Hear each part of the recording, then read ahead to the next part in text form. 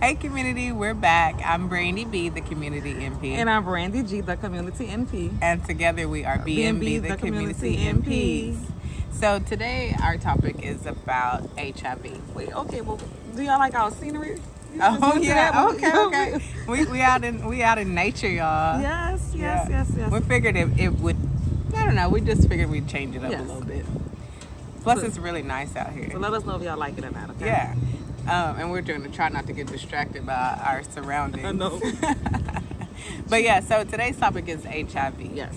So, all right, so we're going to talk about HIV. So this is going to be broken up into probably 3 different videos. At least 2. So today we're going to talk about HIV, the definition, prevention, how it's transmitted. Yes. And what else? That'll be pretty much it because that's a lot of information. And next topic is going to be living with HIV. Right. Okay. Yeah. All right. So we're going to get started. So B, tell us, what is HIV? What is the definition of HIV? HIV is basically a virus that affects the body's immune system. So it basically attacks the immune system and prevents it brings like the CD4 cells, which are usually what fights off infections. It brings the count down and prevents the body from being able to fight off different types of infections. Okay. So go. What is AIDS? AIDS is when you have HIV, but it's to the point to where your body cannot fight off infections at all. So your CD4 count will be really low. Look at that. She's distracted. So yeah, it's when the person loses their ability to fight off the infection. So you can have HIV and still be your body able to fight off infections, but maybe that's too wordy. Does it make sense? No, it makes sense. Okay. Yeah, it makes a lot of sense. Okay. So we're going to talk about how is it transmitted. So it can be transmitted through bodily fluids. Yes. Semen, vaginal fluids, blood, and breast milk. Yes. So what is it not, how is it not spread? So it can be spread through your tears. Okay. It can be spread through sweat, feces, or urine, unless those things have blood in them. Okay. So somebody crying, really, if you wipe their tears, you can't. No. Okay, that's just a question that people may have. Yeah, for sure. All right, so we know that it can be the transmission of HIV can be through sex. Yes. We know that. Having sex with someone with HIV, you can be at risk for getting HIV. And that can be either anal sex, oral sex, or just vaginal sex. Yeah. So it could be all 3 can cause it. Yeah. So I know there was a myth some years ago that it was just through vaginal sexual intercourse. Right. But oral sex can also. Exactly. Yeah. Okay. So any type of penetration. Okay.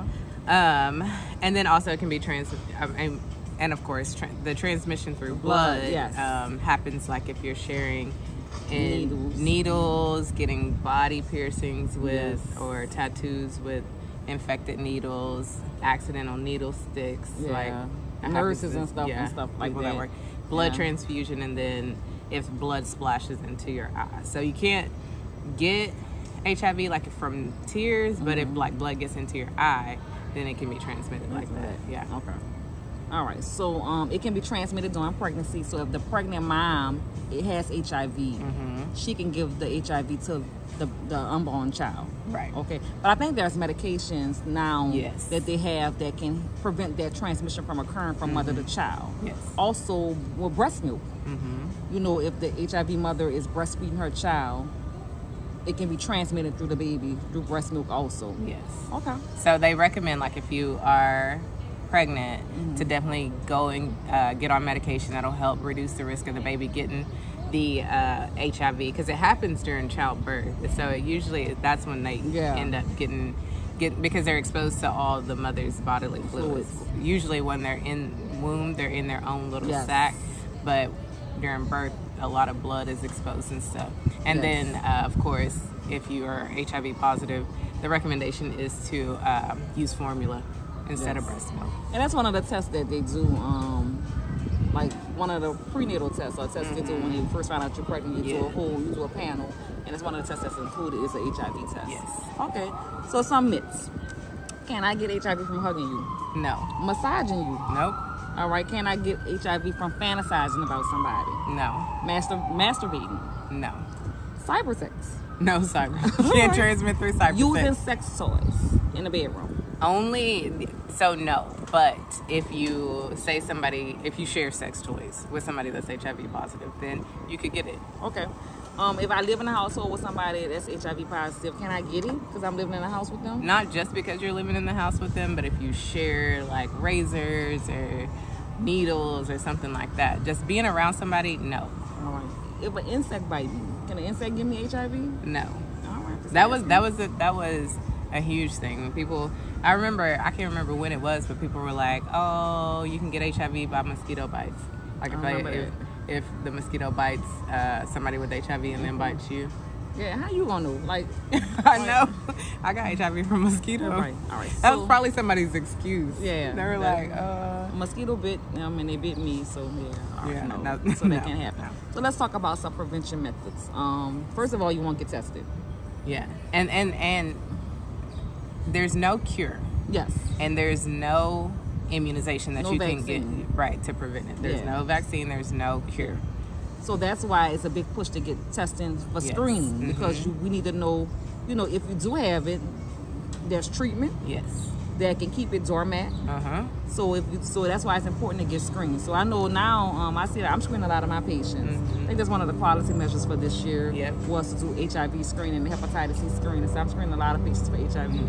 Yes. Yeah, and so the recommendation is for all adults to get screened at least once. And then, of course, if you're risky, then you get screened as often as you need to. Okay.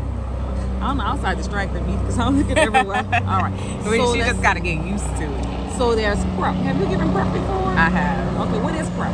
So PrEP is basically a medication that I don't know if you can hear over the plane. I can hear it. What is PrEP? PrEP is basically a medication that you get if you feel like you're at risk for developing HIV, like you have unprotected sex, men having sex with men. Those are people that are at higher risk of developing HIV. So you can get on medication that you take every day to prevent your risk from oh my God. A bird just hit the window and died. Oh my God. Oh, I see. Okay, go ahead, Brandon. I like it out here. Me too. There's too many distractions. But so basically it's medication that you can get and you take it every day, and it prevents you from it decreases your risk for contracting HIV. So say you're in a relationship with someone that has HIV and you want to have sex, so you can get on PrEP and it'll decrease your risk for transmission. Transmission. So what's PEP? PEP is if you get exposed to HIV and you have to go to the doctor, get medication, and it also helps reduce your risk, but you have to do it within 72 hours after exposure. Okay. All right. So that's PrEP and that's PEP. Yeah. Okay. All right. So another way to prevent is condoms. So I just had this conversation with a patient not so long ago, probably an hour ago. Teenager, young guy, 18, 19, no, he was 18. Going to college. Going to college. And I asked him, was he sexually active? He told me, of course. Of course. First of all, I said, of course. He's like, of course. I'm like, that's not nothing to be saying, of course, about. Right, yeah. You're not married. Like, it's not nothing to be saying, of course. But he was like, yes, of course. So I actually use the condom. Not all the time. Why? Because I don't want to. I said, well, can you start using them? I can't promise you that. Oh, my God. I'm like, child. I talked to him, told him about the different STIs, HIV, just everything. And he was like, okay, I'm listening. I'll see. I'll try. Yeah. Well, sometimes it takes for somebody to get something or something to happen before they realize, oh, this can happen to me. Because, at that age, they think that they're invincible. Nothing can happen at all. Right, yeah. So, but that's a good way to How many sex partners have he? So he told me it was too many to count. I asked At him 18? Yes, in the last 6 months, I asked him how many sex partners he had. He told me it was too many to count. And that's why we say use condoms. Yes. Because say he had HIV, then all these sex partners that is too many to count, they would most likely have HIV too. That's why it's important to get screened. Yes. Yeah.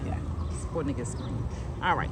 So, also we can prevent transmission by not sharing needles, especially infected needles. So you don't know what needles are infected or not. So don't use any used needles at all. Okay. Right. Only get tattoos by professionals, not your cousin, not your friend down the street who practicing to do tattoos. Yeah. Get it by a professional who knows that they have to exchange out needles. They just can't clean off a needle and stuff like that. Yeah, so yeah. make sure you get that done. And usually the tattoo artist, they'll show you when they take the needle out the pack that it's a new needle. They'll show you prior to doing the tattoo. Okay. Let's see. And then don't share razors or personal care items. Yes. Like if you live in the house with someone that has HIV, those are some things that you can do to prevent yourself from getting it. And then, you know, a lot of people are getting injections like silicone and what else? Hormone injections. Yeah. And that requires using a needle. So make sure that you're getting those things done by a professional and not at somebody's house. Because that was a big deal. Like, I think here in DFW, like, I don't know, a few years ago, a lady was doing injections out of her house. Yeah, so a lot of people were getting infected. I don't know with what, but. And so if you're working with blood products, wear your PPE. Yeah. What is it called? Personal protective equipment. Everybody should know about that right now since yeah. COVID. But yeah, so if you are working with blood, you do want to make sure that you know you put your gloves on. If you know you're in a splash zone, put your shield on. Wear goggles or something like that. Yes. Yeah, and if you are a drug user, I mean, we don't encourage it at all. No, but if you are, then make sure that you, again, aren't sharing needles. Yes. Make sure if you want to reuse your needles, make sure that you sterilize them, clean them. I know people snort drugs, and that puts you at risk because it can cause nosebleeds. And then if you share your whatever you use to snort the drugs with, then and then also the pipes, crack pipes, they cause your lips to crack and break and bleed, and then you share your pipe with somebody else, and that puts you at risk too. So any blood exposure puts you at risk. So like I said, we don't encourage drug use. Prefer you to quit, but you know, if you are, try to be safe so that you don't have HIV. Yes. All right. So that's basically all that we'll talk about in part 1. Yes. Because that's a lot of information. We'll talk about in part 2 basically living with HIV and you know, because it is controllable. It's not curable, but it's controllable, and you can get to the point. If you have HIV, there's things that you can do to, you know, get your body to the point to where you are very, very, very unlikely to transmit it to other people. So people are living long, healthy lives with HIV. So okay, Brandon, let's wrap this up. Yeah. My bad. She wants a snowball, y'all. So she is trying to rush me through our video so she can get a snowball. Oh, and we're almost out of gas. So okay, we gotta make it back to her. Yeah. All right. So as always, this is just information to share with your family, friends, to spark a conversation. It does not take the place of your primary care provider. Period. Okay, it does not. We do want you to go and at least get your once a year exam done by your primary care provider. And if you need one, B&B is here. Yeah. So B, where can they find us at? Facebook, Instagram, YouTube. Like, share, subscribe. Okay. And why do we do this? Because community is our beauty. And guess what, you guys? We're out in the community today. Yes. All right. Y'all have a great day.